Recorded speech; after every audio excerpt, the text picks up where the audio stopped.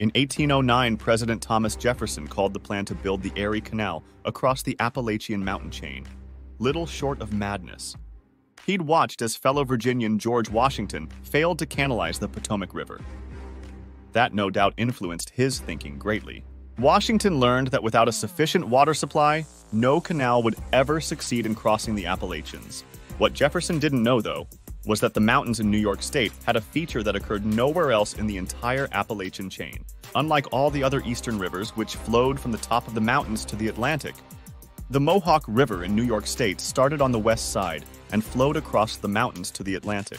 The builders of the Erie Canal stayed close to the river all the way across this region, but it wasn't only about being close to the river.